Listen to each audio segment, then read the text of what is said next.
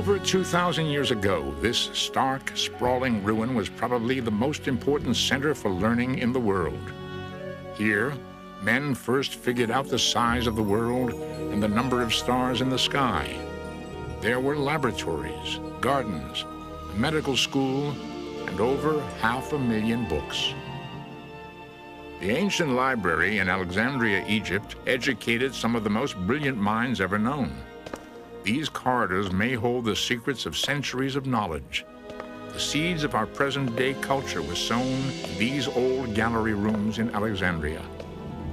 Perhaps the most surprising thing about the library at Alexandria is that it lasted for over 6 centuries, and yet this may be all that remains.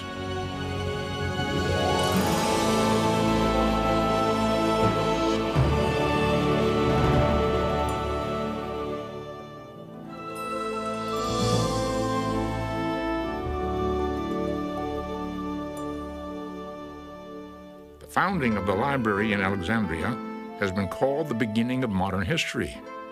More than just a library, it was the first world research center. For hundreds of years, Alexandria invited dignitaries from around the world to study in its library halls. Resident scholars could live, eat, learn, and work with visitors who brought important new information to Alexandria.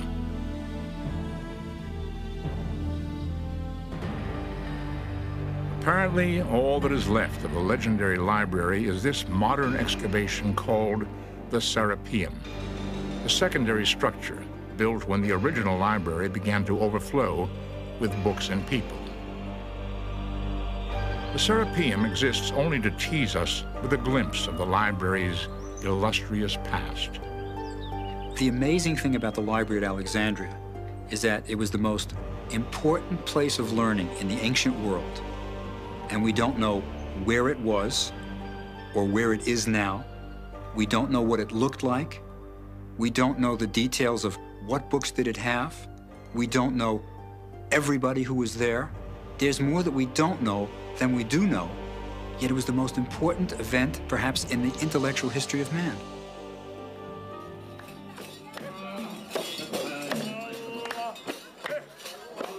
Over 3 million people live in present-day Alexandria, mostly followers of the Islamic faith. The old streets are crowded with shops and apartments built up alongside ancient ruins. 130 miles northwest of Cairo, Alexandria is Egypt's second largest city and home to her main port. In the 4th century BC, this fine open harbor and its island of Pharos attracted the illustrious conqueror, Alexander the Great. When Alexander founded the city in 332 BC, he chose it for location. The Mediterranean Sea, the island of Pharos, and proximity to the river Nile made for a good naval base. The natural harbor allowed easy access to all the nations in the fast-growing Mediterranean. Widespread trade and other civilizations were accessible. Alexandria was ideally suited to be the world's new center of thought, culture, and activity. As Alexander the Great looked out into the empty harbor, what did he envision as the future for the city that would bear his name? And why would the warrior Alexander even care about a library? Long before Alexander entered Egypt, generations of Greeks struggled with early riddles of existence. It was the beginning of man's understanding of the natural world. Investigation of everything was important. Athens, Greece, became the brainpower center of the old Greek world. Conversation and debate were common pastimes. Public speaking produced public scholars who became celebrities.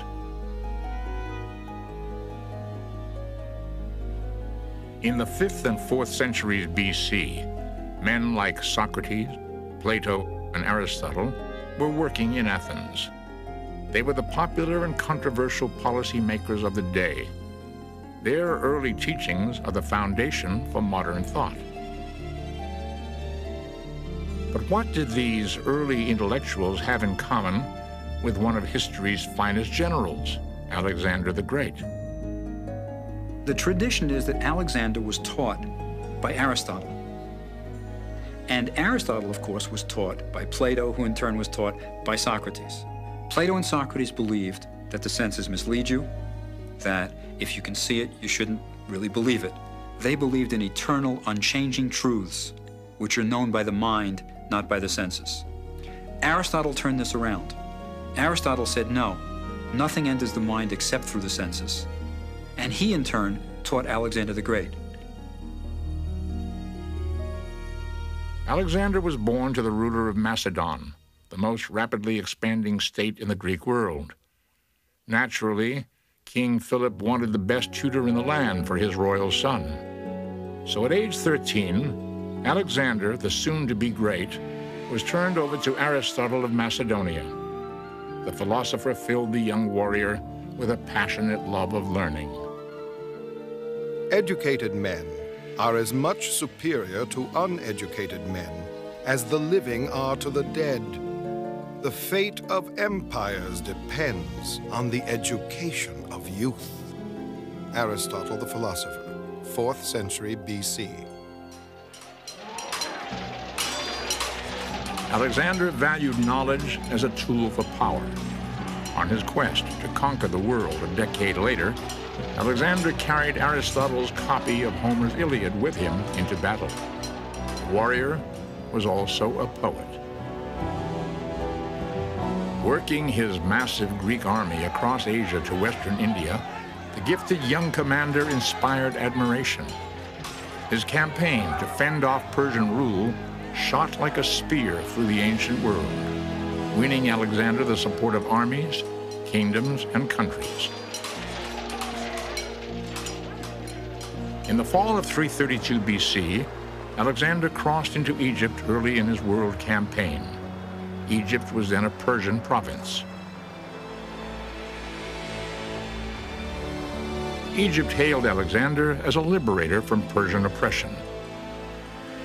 Welcomed as a ruler, Alexander was crowned Pharaoh of Egypt. For almost 3,000 years, Egypt had been ruled by godlike pharaohs. Those ancient pharaohs were the link between their mortal subjects and the gods themselves. Egyptian pharaohs were thought to be gods in life and after death. But Alexander was Greek, not Egyptian. He had no guarantee of an afterlife. Where would Alexander the Great find immortality?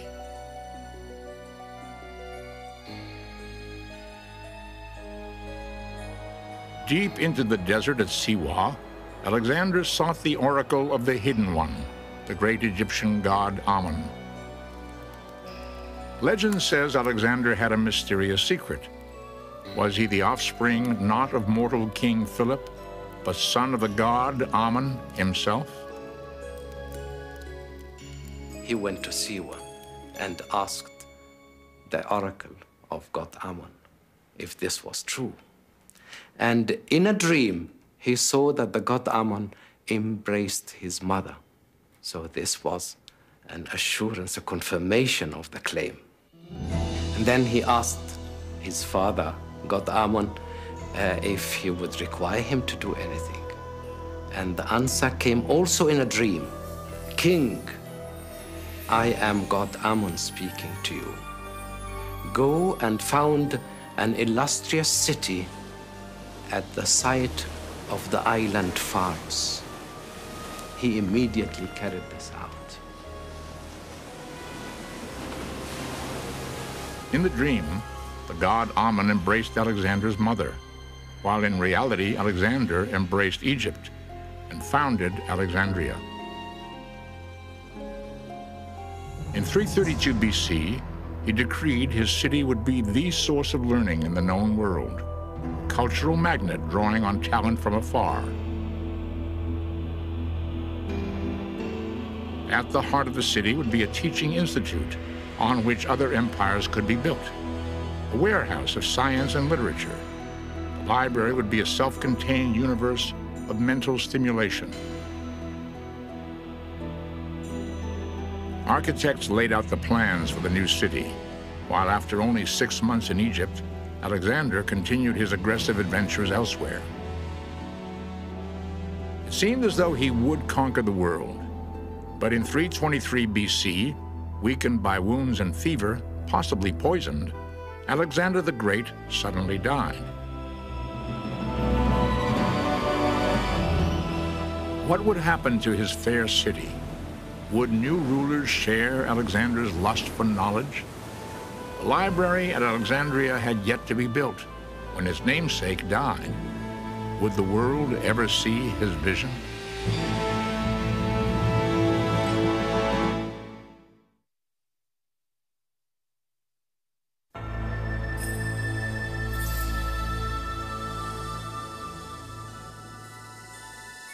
With the founding of Alexandria, a bright new period of Greek history began. It was the dawn of new leadership and a new way of thinking.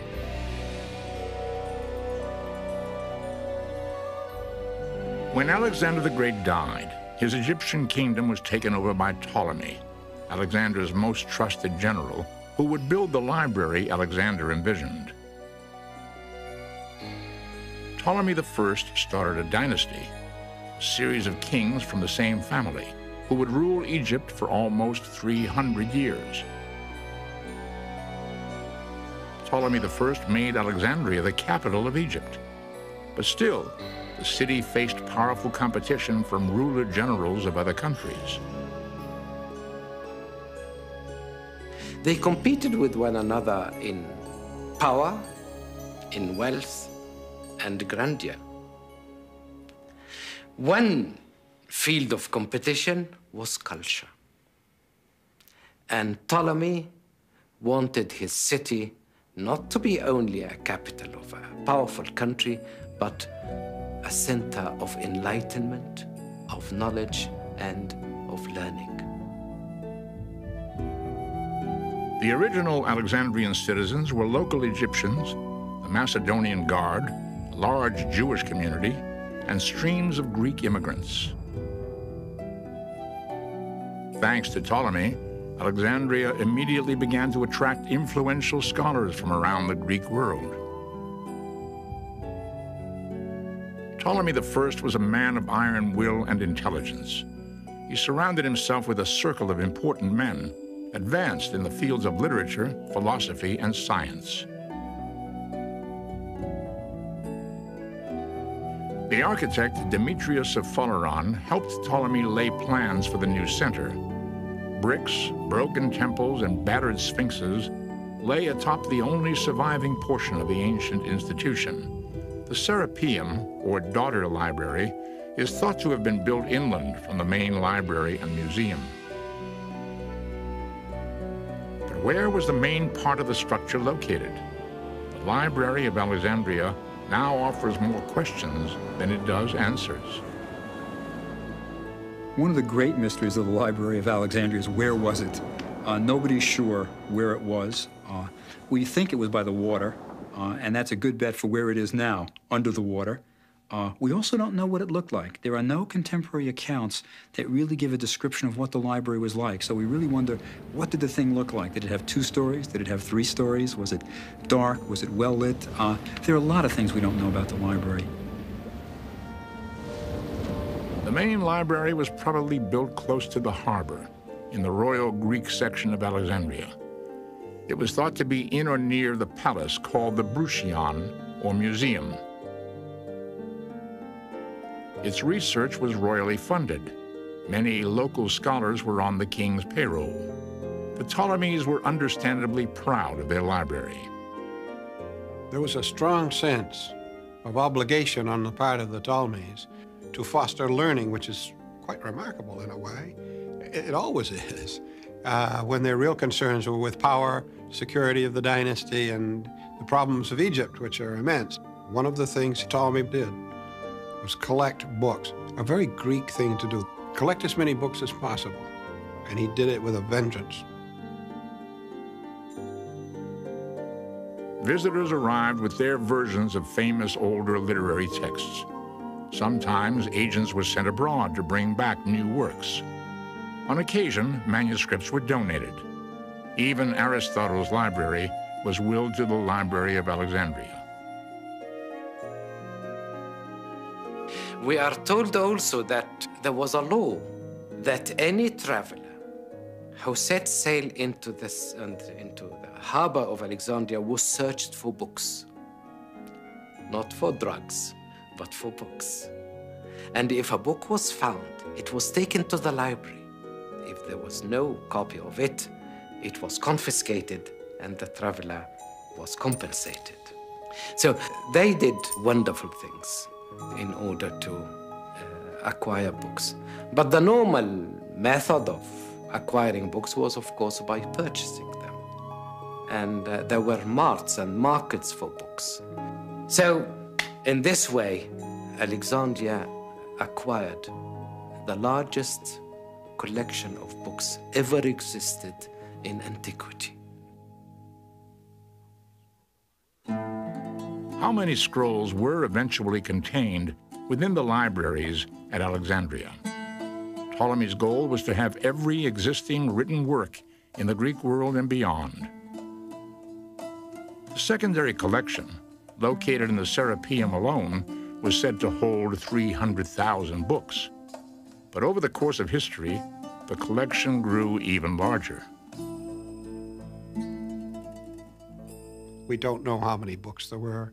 The best authority I know of says about 400, 500,000, which is an awfully big library by anybody's standards. But counting books is a very inexact science. Countless ancient manuscripts were not just stored away at the Alexandria Library. They were used as research and reference for other newer scholars. And priceless books were copied by local scribes and traded for books from other parts of the ancient world. Some of the most significant work in history could have been lost forever were it not for scrolls copied in Alexandria. The main significance of the library and the museum at Alexandria is that it did what a great library does. It disseminates knowledge. When you go in and take a book out of the library, you're performing one of the great basic cultural functions, and the library is doing its job. Each piece had to be cataloged, perhaps cross-referenced, and put away. Librarians had to be able to retrieve the works easily, and scores of new works were coming in all the time. Along with more material for the library came more visitors. Scholars were drawn to Alexandria, which in turn enhanced its reputation as a cutting-edge center for learning and knowledge. Herophilus, the anatomist, established an in-house medical school at the Bruchion. Before Alexandria, doctors used animals to research human anatomy. Long before anesthetized operations were performed, it was rumored that scientists in Alexandria operated directly on living men. No evidence for this charge exists, but Herophilus was among the first to perform medical examinations on humans after their death.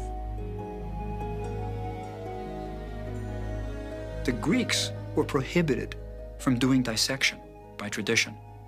It was prohibited to cut the human body. It was almost a sacrilege for the Greeks. But on Egyptian soil, you had the tradition of the Egyptian embalmers, who for 3,000 years had been dissecting bodies. So at the medical school in Alexandria, for the first time, physicians could practice on human cadavers.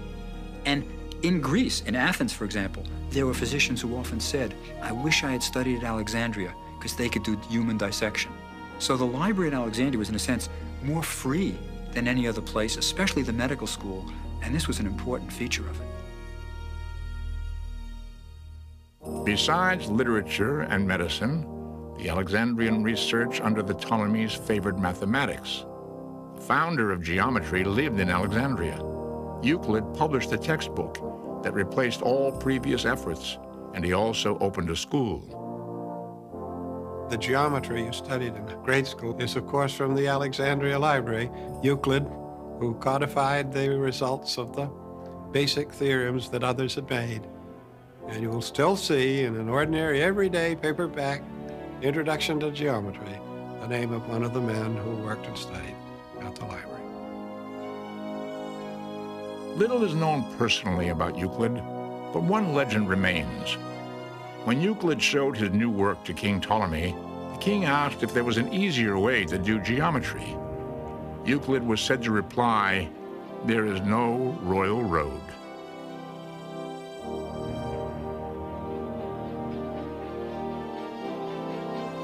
Ptolemy worked tirelessly to build the library, but as he grew older, he looked to his son to govern the land of the pharaohs. And when Ptolemy died in 283 BC, Ptolemy II became the sole ruler of Egypt. The great Ptolemaic dynasty would continue almost 300 years until Cleopatra's death. How would the Ptolemies leave their mark on the Library of Alexandria?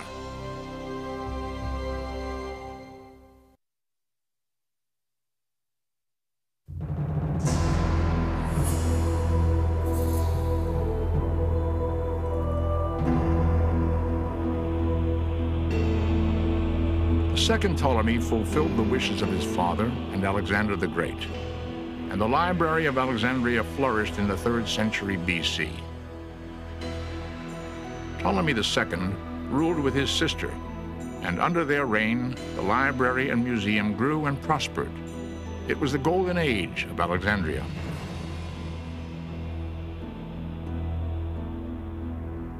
Besides expanding the library and museum, Ptolemy II built the last of the 7 wonders of the ancient world, a mammoth lighthouse on the island of Pharos.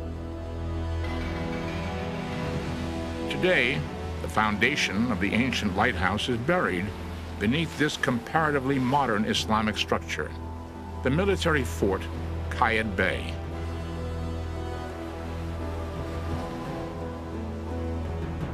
But in Ptolemaic times, travelers to Alexandria viewed the first architecturally designed lighthouse in history, a 3-tiered marvel of construction over 400 feet tall.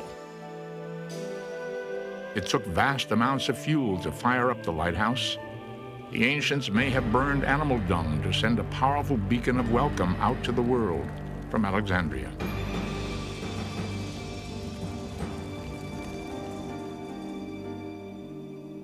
Sailors guided by the lighthouse were drawn into the library. What treasures would they find in its bounty of scrolls? The history of Egypt would be typical of the kind of thing that would be in the library. Histories and records and literature would be an example of the kind of records necessary for a scholar to do research with. The difficulty was, of course, that there were 2 languages involved, Egyptian and Greek, but the basic language of the libraries was almost completely Greek, for this was a Greek ruler, a Greek court, a Greek culture imposed on the incredibly old civilization of Egypt. The library was a storehouse for all types of literature. All the great Greek philosophers must have been represented, including the writings of Diogenes. Diogenes had been inspired by a young peasant to live in simplicity. Like the young man, Diogenes even discarded his drinking cup in favor of using just his hands. Diogenes then stripped himself of all worldly goods. He gathered a group of like-minded thinkers known as the Cynics, and documented their critical views of ancient Greek society. Diogenes believed that no man could be trusted. Legend tells us of his lifelong, unsuccessful search for an honest man. Diogenes looked all over town in broad daylight with a lantern to prove his cynical point.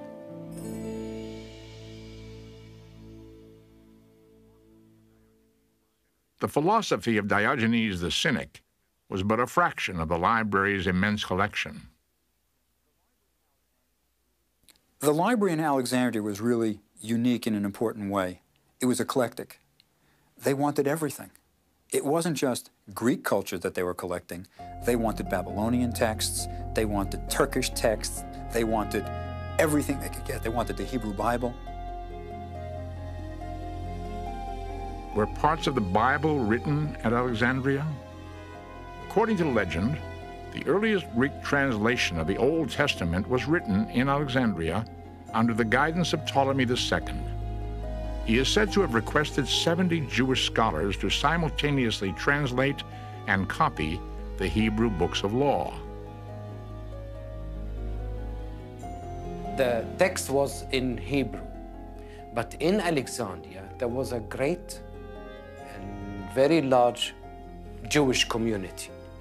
It seemed that that community was very quickly Hellenized, and that Hebrew was no longer comprehensible to them.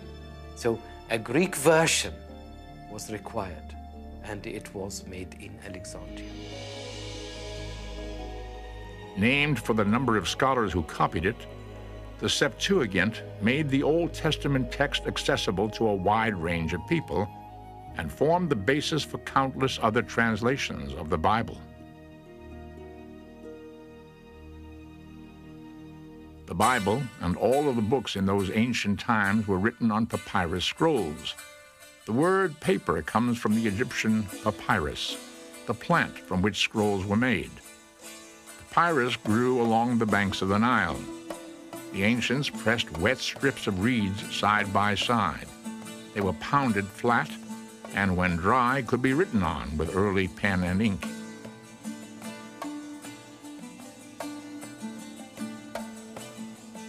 It took a long time for a scribe to finish a book, and I don't think they looked on labor, of course, the way we do. We would go crazy trying to copy another book in longhand on papyrus, but it was a famous profession, and some scribes rose to be important people. Of course, in those days, to be able to read and write was almost magical.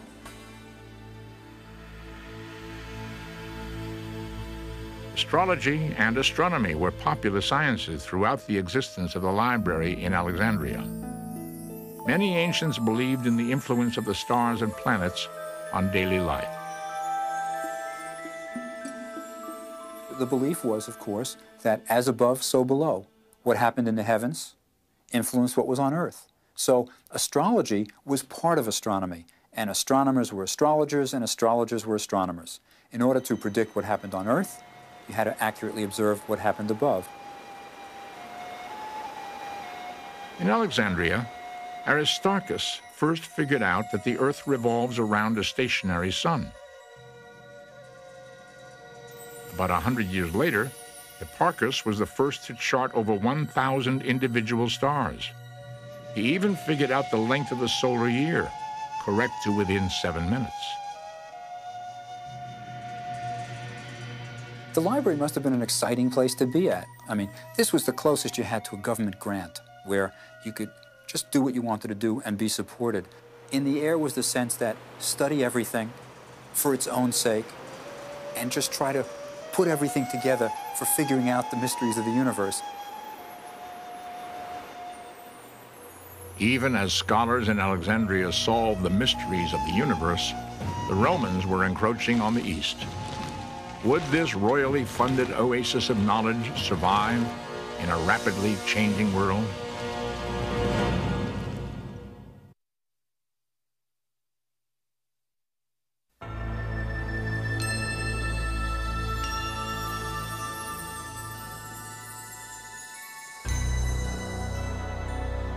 In Alexandria, another Ptolemy was crowned king of Egypt in 246 BC. Ptolemy III was a conqueror. He traveled the world and returned to Alexandria with priceless Egyptian treasures stolen by the Persians 300 years before. This act of restoration earned the third Ptolemy the title of benefactor. Under his reign, the tradition of learning thrived in Alexandria for another generation.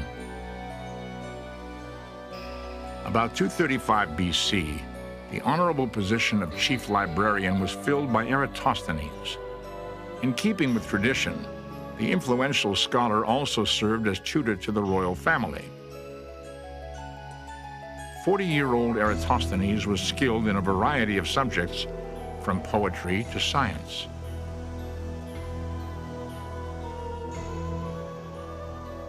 Eratosthenes is the first one to figure out the circumference of the Earth. Now, it's important to note, we were all taught in school that Columbus is the one who showed that the Earth was round. Educated Greeks knew that the Earth was round well before Columbus.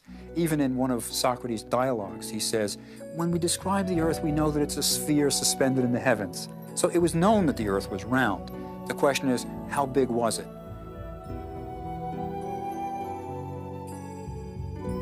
By observing shadows cast in Alexandria and in the south of Egypt at noon on the same day, and calculating the difference between the size of each shadow and the distance between the two ancient cities, Eratosthenes was able to figure out the circumference of the Earth. He said the Earth was 24,650 miles around. Amazingly, he was accurate to within roughly 200 miles.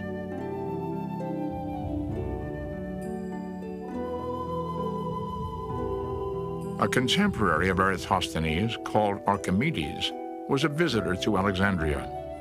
Perhaps the most celebrated of ancient mathematicians, Archimedes studied weights and measures in what we now call physics. Archimedes' principle on water displacement is still referred to today.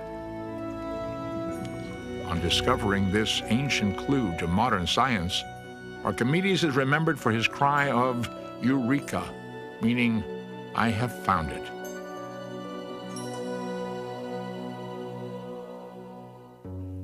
On leaving Alexandria, Archimedes returned to his homeland in Syracuse, Sicily, to continue his studies and inventions. When Syracuse was conquered in 212 BC, Archimedes was killed by Roman soldiers. He was said to be in the midst of a math problem when he was taken away to die.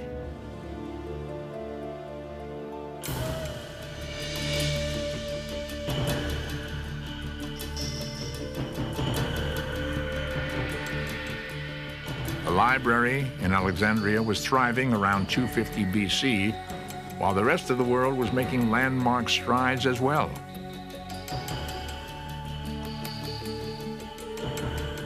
In the mid-3rd century BC, the Mayan calendar was perfected in the Mexican region of Yucatan. While in Rome, the public witnessed the first competition of gladiators. And in Rhodes, another ancient wonder was built as construction was completed on the 100-foot statue, Colossus.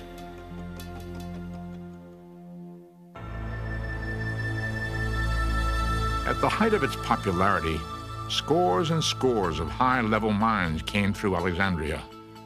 But over time, the luster of the library began to fade. The reign of the 4th Ptolemy marked the beginning of the decline of the dynasty and of the library. Other world centers of knowledge emerged as replacements. Near the Aegean Sea, the library at Pergamum was a rival to Alexandria in culture and splendor. And as the influence of the Romans spread out through the world, even Egypt's great Ptolemaic dynasty came under the threat of Roman rule.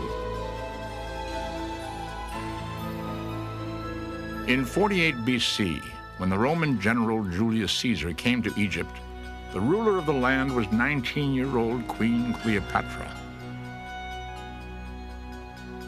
Cleopatra is perhaps the most famous and fabled of all the Ptolemies. The mythology surrounding Cleopatra begins with her very heritage. We often think of her as an Egyptian. No, she was a pure-blooded Greek. She was the direct descendant of that Ptolemy who was one of Alexander's field commanders. She was the undoubted pharaoh, the god queen of Egypt. She had high intellect and was quite an extraordinary person by any standards. Cleopatra faced Julius Caesar without fear. Although Caesar came to conquer Egypt, Queen Cleopatra instead claimed Caesar's heart. On their first meeting, she was said to have emerged naked before him and disarmed the brilliant Roman with her charming manner and political savvy. For beyond her seductive nature, Cleopatra possessed admirable military skills and a keen intelligence. The important thing is that Cleopatra was really an intellectual. Of all the Ptolemies, Cleopatra was the only one who could speak Egyptian. It was known that she could greet the people who came to her court in their own languages, and probably when Caesar came and when Antony came, she could talk to them in Latin. So Cleopatra would have had an active interest in the library, almost certainly, as an intellectual. There are even traditions that Cleopatra wrote works which might have been in the library. It was during the reign of Cleopatra that we may discover the first clues to the beginning of the destruction of the great library at Alexandria. When Cleopatra struggled for rulership of Egypt against her co-ruler and brother, Caesar sided with Cleopatra and found himself embroiled in an Alexandrian civil war. But Caesar's navy was no match for the fine Alexandrian vessels, and soon he was surrounded in the harbor. Caesar found himself encircled, resorted to the use of fire, and he set fire in the enemy's ships. The fire destroyed ships at sea and in the docks. And here, the account of Caesar himself stops. A century later, we have more details that the fire was not limited to the ships, but extended to the closer parts of the city, near to the harbor. And Plutarch, who knew Alexandria very well and who visited Alexandria, says that the fire extended from the docks to the great library of Alexandria. According to the ancient historian Plutarch, the library was accidentally destroyed by a fire which spread from the harbor. But some modern historians believe the fire destroyed warehouses containing only a portion of the Alexandrian scroll collection. Did the Library of Alexandria rise from the ashes to continue its tradition of teaching? After Caesar's death in 44 BC, his successor, Mark Antony, offered Queen Cleopatra thousands of books purchased from the rival library at Pergamum. This offering was perhaps made to replace the books burned by Caesar. Mark Antony, like Caesar before him, sided with Cleopatra against the opposition in Alexandria. But in 31 BC, the two were defeated at the sea battle of Actium. Mark Antony committed suicide, and his lover, Queen Cleopatra, soon followed suit. Legend tells us she placed a snake to her breast, and soon after being bitten by the asp, succumbed to its poison and died. More probably, Cleopatra drank a poison which killed her. But whatever the cause, the Ptolemaic dynasty, which had founded and funded the Library of Alexandria, ended with the death of Cleopatra in 30 BC.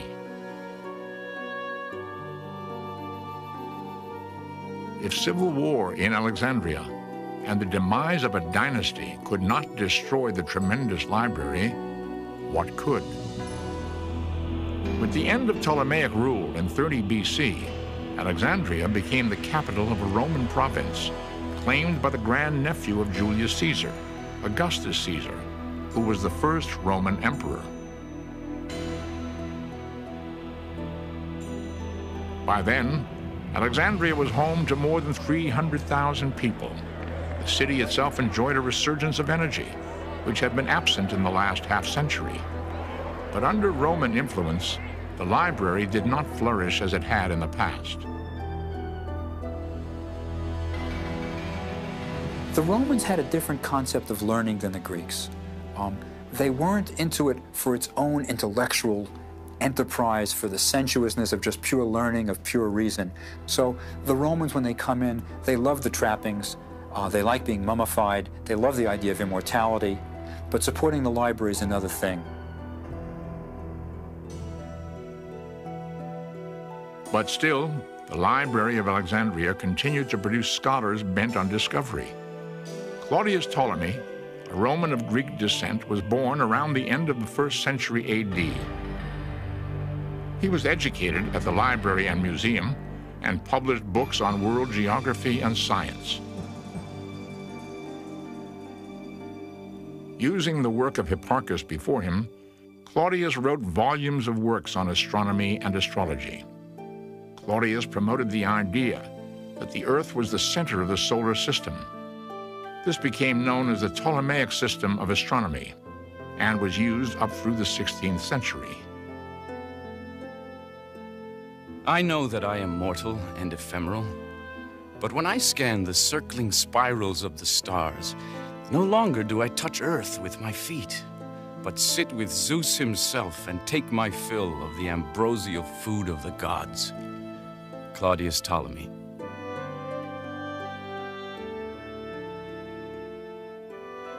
Claudius Ptolemy lived during a relatively peaceful time in Roman history. But by 200 AD, Alexandria faced invasion and plunder from abroad.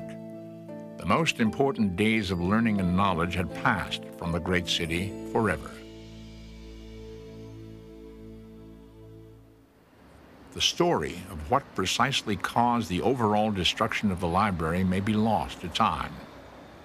Accounts from various sources conflict with one another and with modern historians. The subject remains controversial.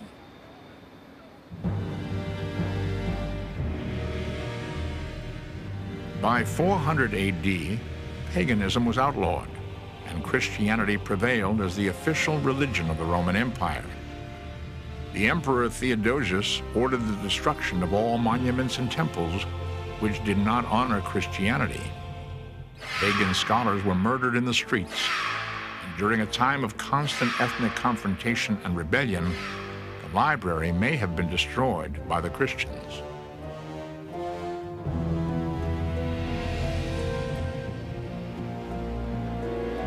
In 616, Alexandria was overtaken when the Persians conquered Egypt.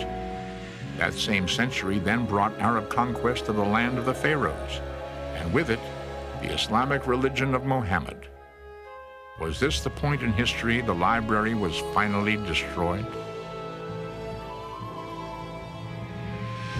I think most people today who studied the problem would say that the real destruction came when the great Muslim army crossed the Delta, took and sacked the city.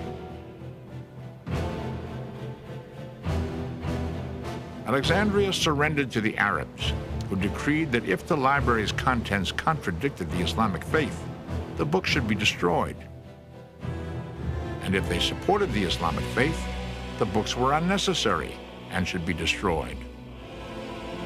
Either way, legend tells us that the Arab rulers ordered all of the books in the Alexandrian collection to be burned.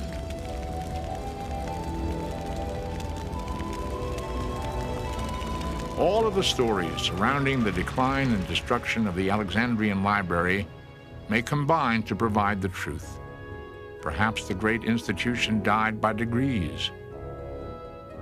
Caesar's fire here, the lack of funding there, the Christian Revolution, Muslim invasion, and finally, the coastal climate of the fine port city may have contributed to the loss of the largest collection of scrolls in antiquity. Whatever may have remained could have just disintegrated. Perhaps what is important is not how the library disappeared, but that it ever existed. I think the wonderful thing about the Library of Alexandria is that they did it, that the Ptolemies were willing to support this group of scholars that didn't do anything for the Greek economy. They didn't bring in money. They didn't make any contribution to the Ptolemies' lifestyle, but they still supported it. It was a sense of learning for its own sake, and that's wonderful. The legacy of the library in Alexandria is our modern-day World Research Center. There, 2,000 years ago, scholarship was a shared endeavor in which great minds from all over could work together to solve the mysteries of the age. The legacy of Alexandria is tied into the very origin of modern thought.